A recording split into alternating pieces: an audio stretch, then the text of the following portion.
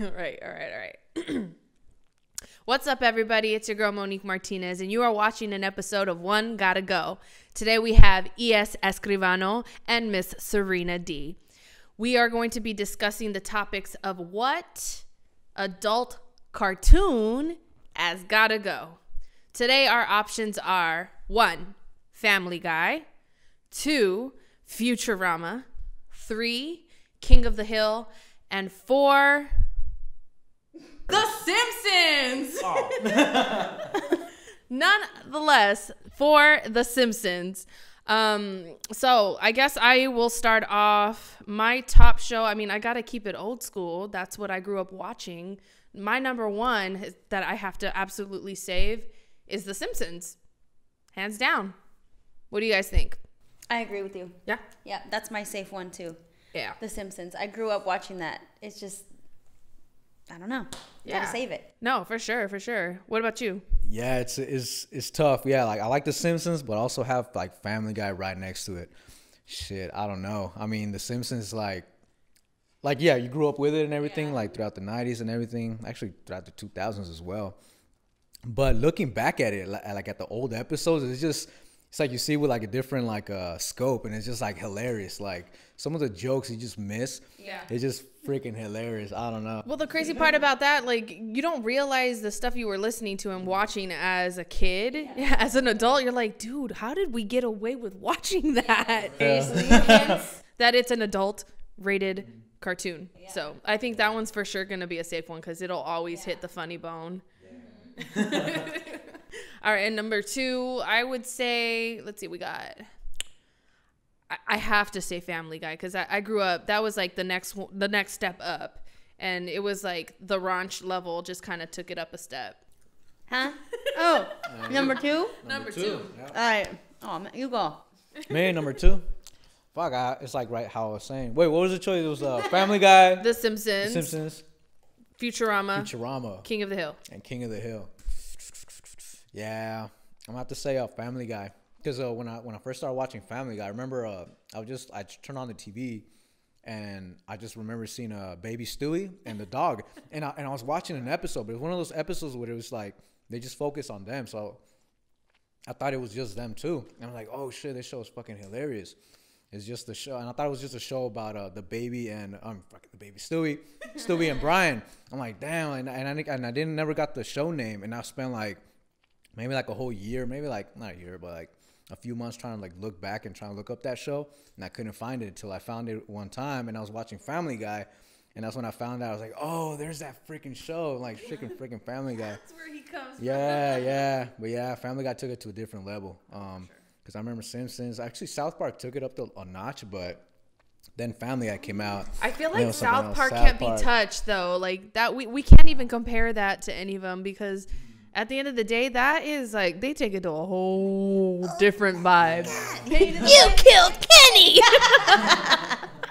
Cartman. I like Butters. Butters is a little, he's got a little tiny voice. What is Butters? Yeah, Butters is like, yeah. Butters. That one's a non-touchable. Timmy. Oh, God. Yeah, Butters like the Ralph of like, Family Guy. No, Simpsons. Yeah. Yeah. You guys see that meme? That kills me. Yes, He's just like 17 shots of tequila later. I'm in danger. Everybody's hugging. When he walks into that adult, I thought it was like a library or something, adult library. We got Family Guy and Simpsons collectively 1 and 2, correct? Yeah. All right. So then the third one is between Futurama and King of the Hill. Honestly, I was really upset when they canceled Futurama, and I thought it was just freaking hilarious. I don't know, the creatures and the characters are just a little bit different. And Caesar? He's just like walking away. What's his name? Caesar? No. Zoidberg. Yes. Oh, you're talking about Zoidberg. I thought you were talking about the... No, when he walks, he's like, he does that too. He was like, ooh. Yeah. And he goes in circles. I like it. Absolutely. But yeah, I would say that's my number 3. I like King of the Hill, But it's just like you got to watch it at a certain time. It doesn't hit the way like Futurama, Family Guy, and The Simpsons hit me. Yeah. Sorry, bro. I agree. Futurama's my safe one too. I gotta say Futurama over King of the Hill. I never really watched King of the Hill, honestly. Like, I saw maybe like 2 episodes, and they were like funny, but I didn't like laugh out loud. I was just kind of like, Background noise. yeah, like I was like, oh, that's The only thing I pretty much remember from King of the Hill is like, damn it, Bobby. Yeah. Go get me a beer. Go get me a beer, Bobby. yeah. What'd you do? Oh man. No, yeah, I can still watch. I actually, when I go home, I'm probably gonna turn on Futurama. And then we'll change our opinions on like, okay, we need to redo this. But yeah. What do you think? I guess, shit, I think I'm like the same with you guys. I mean, it's kind of like the same agreeing with like, what's the name of Futurama and King of the Hill. But I think Futurama takes it up a notch for me. I did like Futurama. It was just like a whole new thing. Yeah, fucking Caesar, the freaking Zoidberg. What's his name? Caesar Bot? What the hell's his name? No, Caesar, the guy that you know Caesar, that he's like Julius Caesar, but he's like a robot, and he's like in a. That's what I've been talking about the whole time. He's like yellow, and he's like always has like some, has some grapes with him. Yeah, that's the one I'm talking about. I love that character. I had to pause really hard for like, wait a minute, I thought you guys knew what I was talking about. Yeah.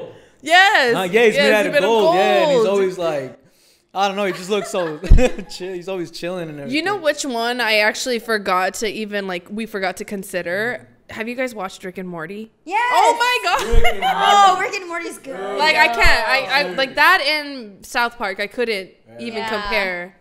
Because even though like The Simpsons will top everything for me, because that's like it's my growing up show, and I always wanted to be like, well, I guess I kind of wanted to be like Bart, but I was more of a Lisa because I was kind of weird in the musical one.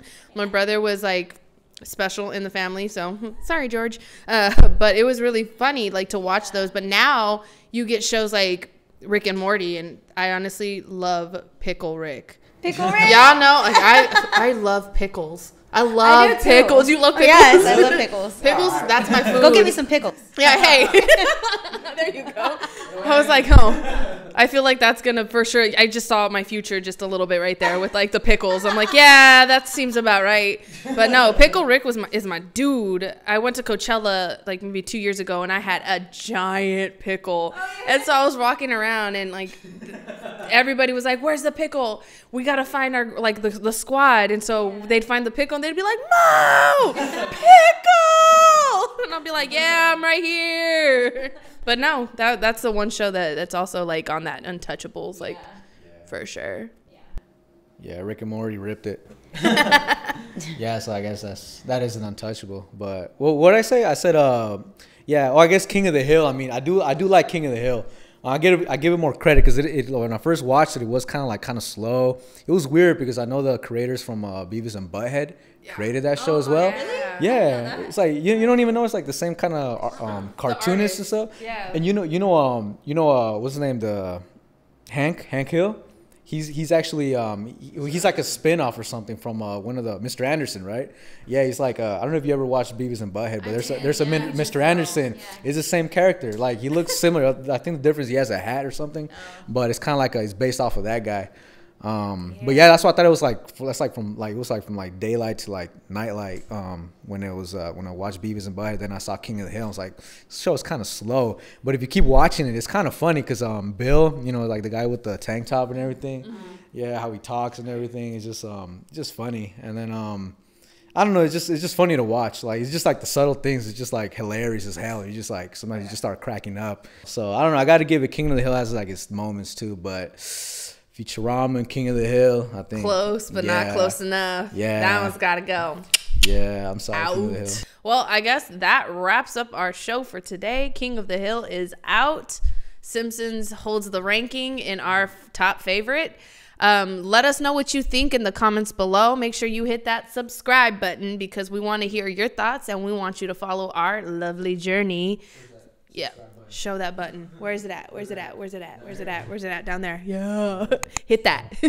Let us know what you would want to hear in new and future upcoming episodes.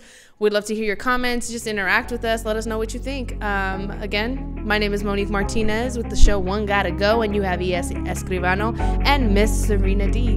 We out.